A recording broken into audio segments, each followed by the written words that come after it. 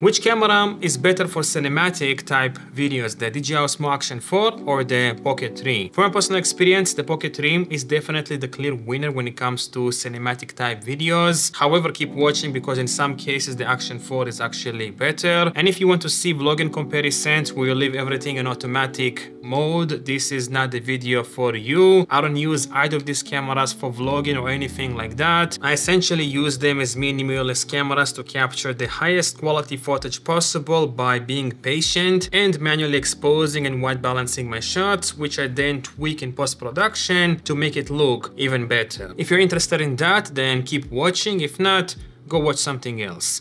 With that said, let's start with usability. The main usability advantages of the Action 4 over the Pocket 3 are that it's more compact, being less than half the size of the Pocket 3, which makes mounting the camera in tight spaces much easier for creative shots. Also, it's waterproof and more robust, so you don't have to be as careful with it as you would with the Pocket 3, because the Pocket 3 is essentially a gimbal, which makes it much more fragile. Furthermore, the battery on the Action 4 is removable, which is a huge advantage if you need to quickly replace the battery on the go, whereas the battery in the Pocket 3 is built in and non-replaceable, which means it will most likely degrade over time. However, the Pocket 3 can be charged up really fast. It takes about 20 minutes to charge from 0 to 80%, and you can also purchase a battery grip from DJI, Ulanzi, or anywhere else to extend its battery life. Finally, the Action 4 is simply much easier and faster to use because there is no gimbal. You can quickly move the camera in whatever direction you want, and from my experience it turns on much quicker, allowing you to basically never miss a shot. However, even though the Pocket 3 is essentially a gimbal which can be cumbersome in some situations, it still has a lot of advantages over the Action 4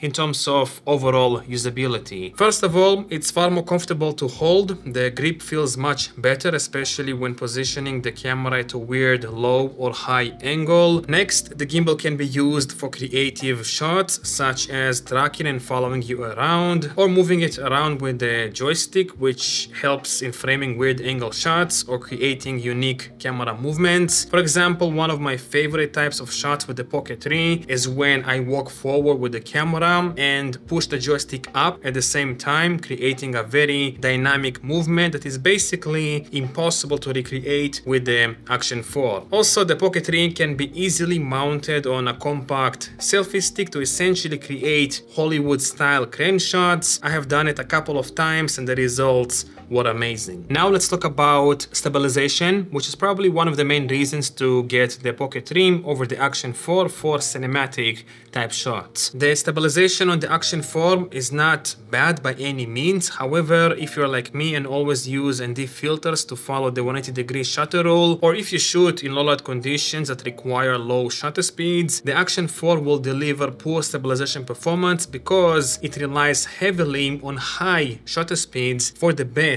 stabilization performance. So basically, using low shutter speeds with any action camera is not really a good idea because it will dramatically decrease the stabilization performance. However, for the Pocket 3, this is not a problem because it's a mechanical gimbal. It doesn't have any digital stabilization, which allows you to set the shutter speed as low as you want and still get stable results. So the gimbal on the Pocket 3 has its pros and cons in terms of usability, but overall, for cinematic type videos, I would choose it any day unless I need a more robust, waterproof camera for some reason. Anyway, moving on to focus. The focus on the Action 4 is fixed, which means you can't change it at all. What you see is what you get. Whereas the Pocket 3 has full focus adjustment system. You can either use autofocus with subject or object tracking, which works really well, or you can use single point focus and basically tap on the screen where you want the camera to lock focus. For what I do, which is basically cinematic type videos and shots, single point focus works really well. I can tap anywhere I want on the screen and the camera will lock focus to that area, which prevents the camera from focus hunting and allows me to be more creative with depth of field. I can easily focus on either the background or foreground and create dynamic looking shots, which is impossible on the Action 4. So I definitely prefer the focus customization that the Pocket 3 offers. It allows me to be more creative and also more in control of where the the camera is focusing. The Action 4 is a bit simple, which might be exactly what you want, but for cinematic type shots, the Pocket 3 is definitely my choice.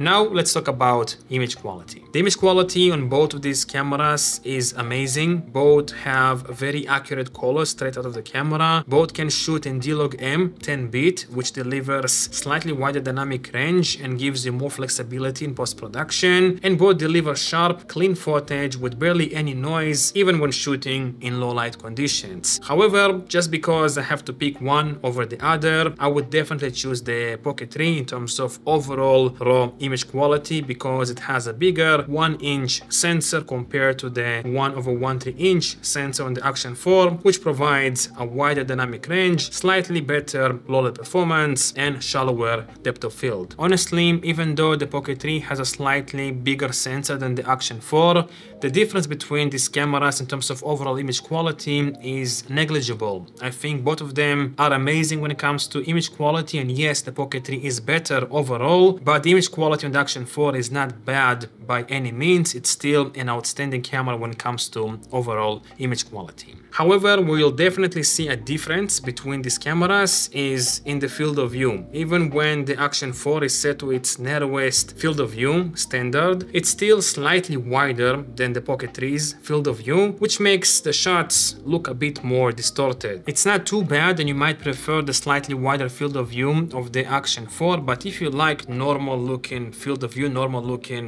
focal length basically, then the Pocket 3 is definitely the better choice. Also, if you plan to use either of these cameras for something like talking head videos or overhead videos, then the Pocket 3 is also a better choice because of the more natural looking field of view. To summarize, both cameras are fantastic, but the Pocket 3 is the better compact cinematic camera in my opinion. It has better overall image quality, works better with ND filters or in low light, has a more natural field of view, and you can be more creative with it by playing with the focus or joystick. However, the Action 4 really comes close in terms of overall performance to the Pocket 3, and I would definitely pick it up over the Pocket 3 if I needed something more robust, waterproof, simple to use, and compact. I think the best option is actually having both of these cameras because they complement each other really well. That way you can use the Pocket 3 for cinematic type videos, and then you can have the Action 4 as a backup / action camera for when